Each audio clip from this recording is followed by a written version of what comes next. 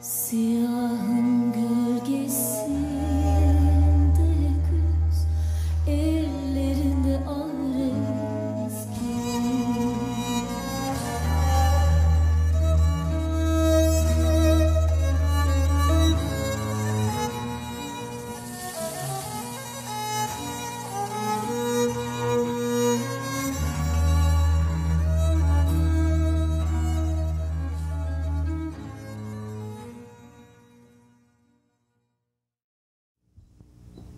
I was born June 24, 1905.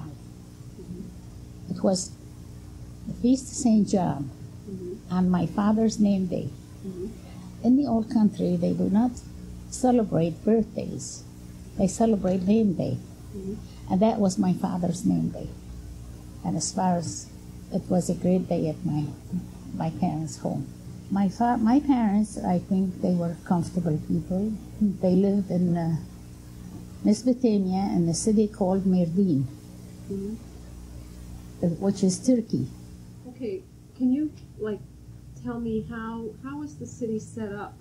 I mean, the city is a very ancient city. It's built on the top of a mountain, and it stands 10,000 feet above sea level. Oh gosh. And it has narrow streets.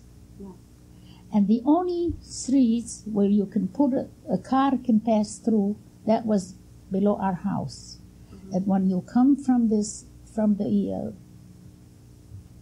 train, the station, to go to the government, government officer, there was only one wide road to the city. What business was your father in before? My father was a furrier. He had his own business. Furrier. Yeah. Okay. Was it a family-owned business? His own. It was his own business. Okay. Yeah. And the section where you lived, was it okay? I know that at that time, there were Muslim sections and Christian sections, and they were separate in the city. Well, the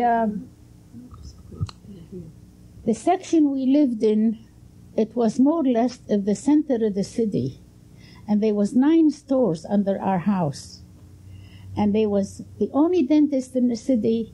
It was on our property. The only doctor beside the American mission,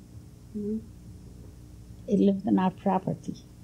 The only drugstore in that city was on our property, believe it or not. Okay. And there was 3 or 4 stores that were weavers. My uncles, my father brothers were weavers. They used to weave material. And they also had people working for them. But my father, he was a furrier. So then came order from the Turkish government that all people of Armenian descent must be thrown out of the country.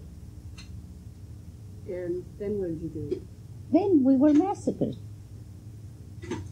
Well, how do you remember that actually happening? Do you remember them taking people away?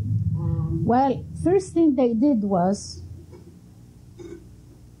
I had a habit, I used to stand by the courtyards, by our house being on the main street I used to always stand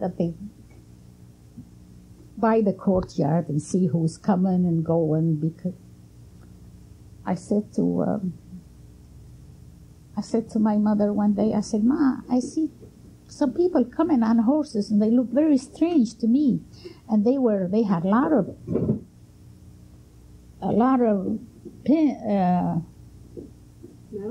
medals on them. And I said, "I've never seen those kind of medals before." She says to me, "You always bring me some kind of a new stuff." She said, don't come back with these. 2-3 days after, the following day, we saw the bishop going by and the priest. They were taken to jail. And we tried to find out why. You are Armenians. There is an order from the national government. You go to jail. So they took all the people that are well noted. When people of authority, people of business, they took all the men first, put them in jail without any reason at all. After that, kept them in there for about a week, tie them their back, took them outside the city, and killed them. So when that was going on, like, hey, your mother was widowed and she had all you children. How did you decide to leave? We couldn't leave. We couldn't leave. We were massacred. Well, how did And you then get they out? had to. Then they come with order.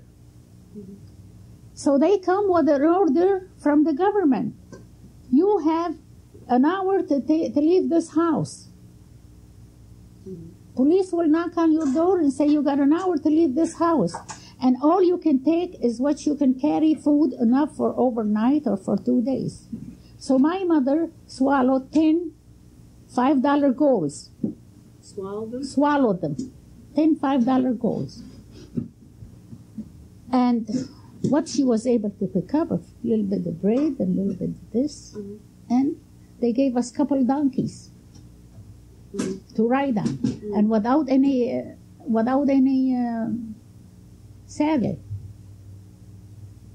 And where did So you go? we, that night, that was August 15, 1915. And I'll never forget it, Sunday.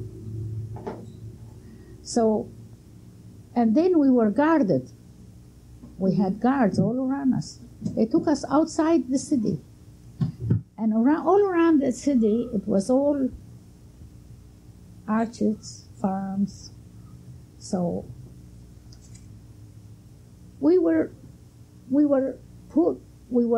left there outside that city that night, and we had guards all around us. And we had to sleep on the ground. The next morning, as soon as the sun was up, we had to get up. Put the kids on the donkeys, and the natives, they brought their donkeys, and each family was assigned 2 donkeys. So what they do, whatever they were given, they put there, and the adults had to walk. And there no young man was left. Because they were all killed? They were all killed. Only all men and women and children, that's all. So that day, all day, we were riding, my brother and I were riding the donkeys. My mother was walking. My grandfather, Gregory, that's my mother's father. He was riding without a saddle, and he was a small man, my grandfather. So we arrived at a place with a little stream. And it was hot. That country is hot in the summertime, and the sun would hit you. So he sat down, and she says to him, "Dad, you better get up. Here comes a soldier."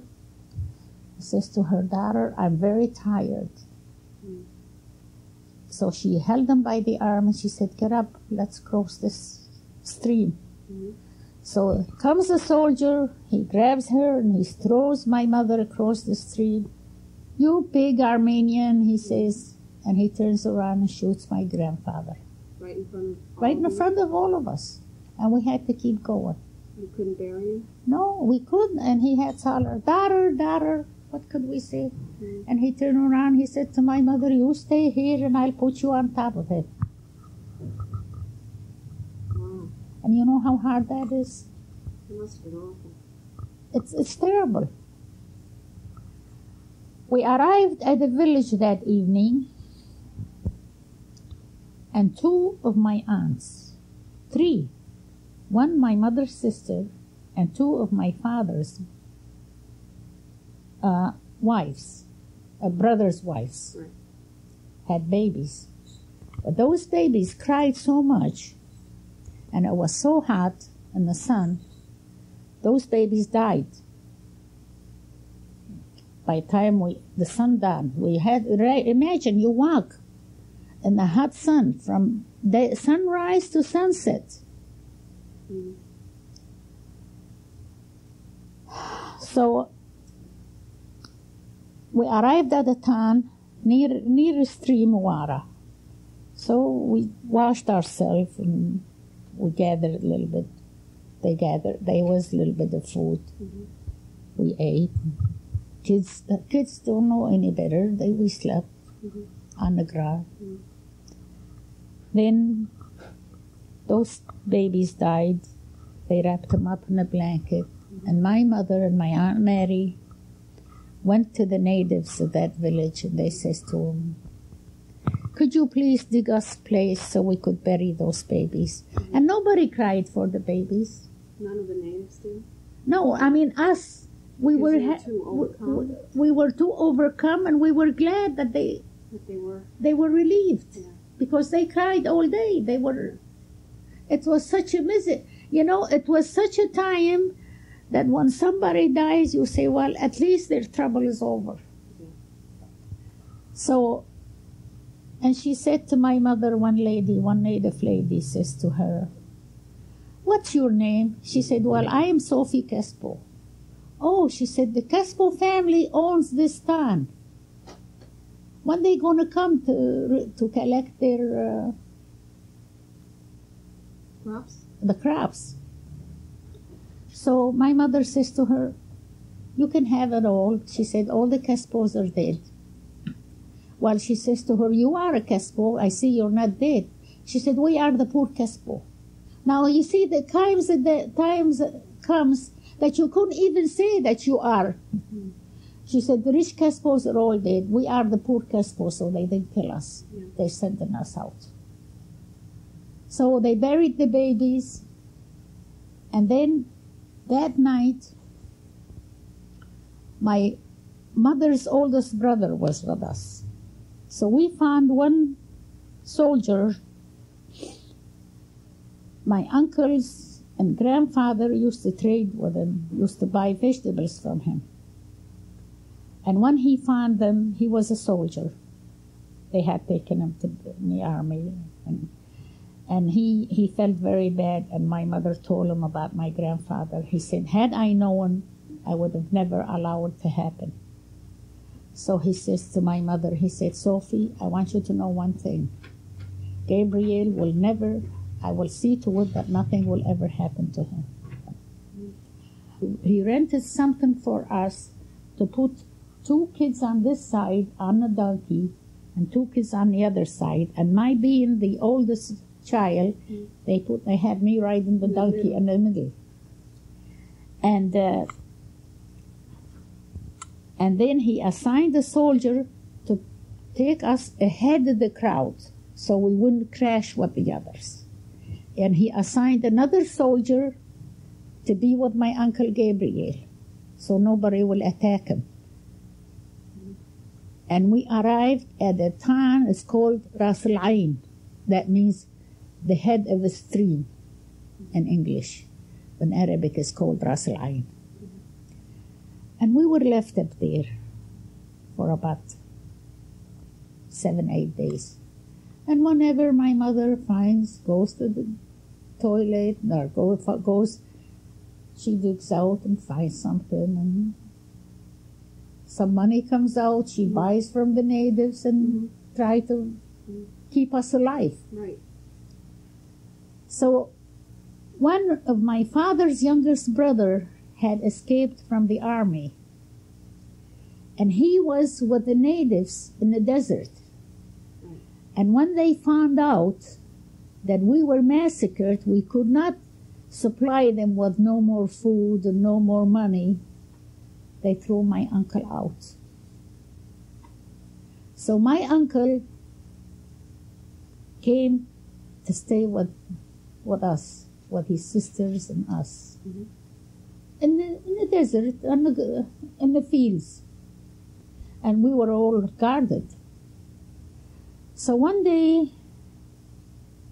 we were My Aunt Mary again and my mother, they went out picking up twigs from the ground. They were going to cook something for us for supper. She found two men. She saw two men coming from far away on horses. She said, "Oh, dear God," she said, "it's not impossible that those two men will come and say, 'I come to take you to safety. I came from you brothers.'" And my Aunt Mary says to her, "Sophie, you are dreaming." She said, "Nothing is impossible with God." And sure enough, it was. Believe it or not. It was your uncle? My Uncle John and my Uncle Alexander were with the German chief engineer from 1912. And my Uncle John was a chef, and my Uncle Alexander was interpreter. My Uncle John, he used to be Jesuit student. He was in a Jesuit order for 6 years. And then my grandfather didn't want him to be a Jesuit. He had left home without his father's blessing. So the head of the school says to him, "John," he said, "I don't see you get any male job."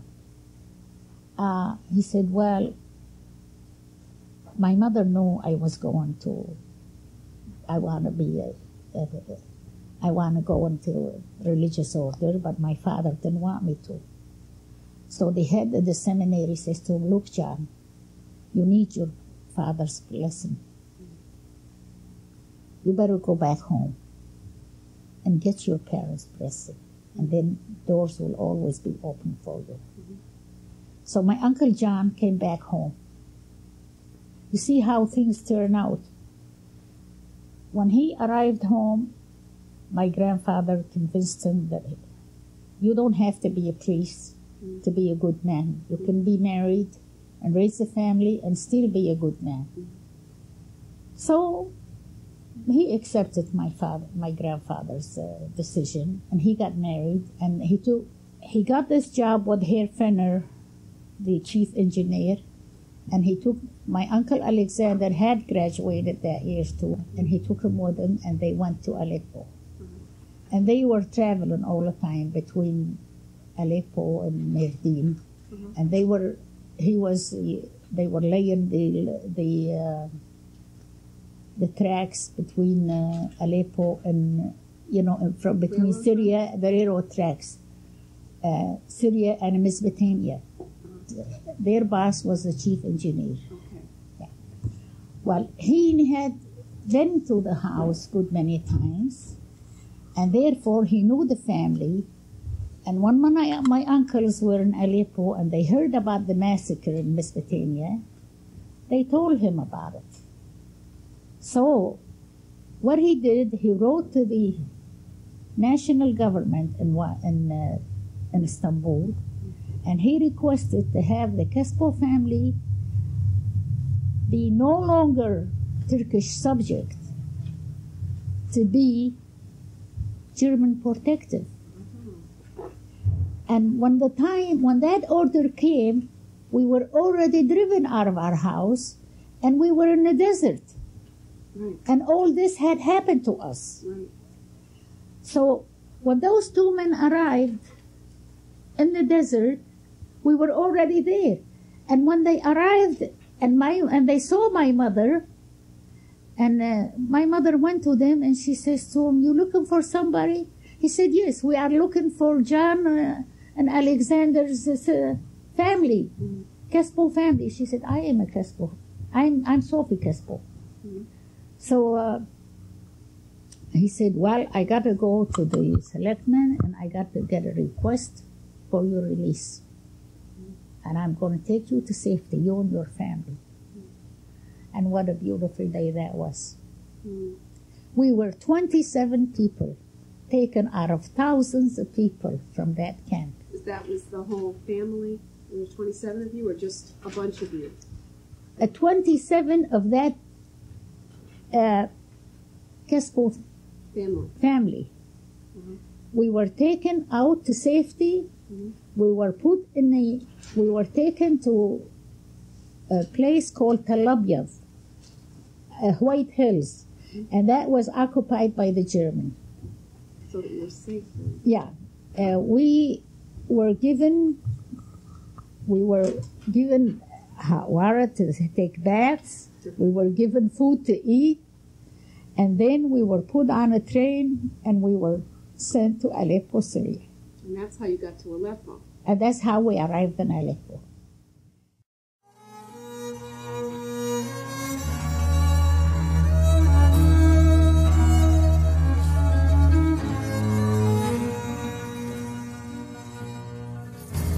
Önümden geçen yaşlı çınar, gözleri denizleri. Uzağından geçmez vakti zaman, her birinize bir yaz. Gelen yağmur gökten inince, İçim ağlar inceden ince, acılar boğazımızda dünler büyürlerken. Yürü yürü yürü gidelim de buralardan. Göçe güller sermiş siyahından kervan. Yürü gitmeyiz buralardan. Yürü gidelim de buralardan. Göçe güller sermiş siyahından kervan. Yürü göçmeyiz buralardan.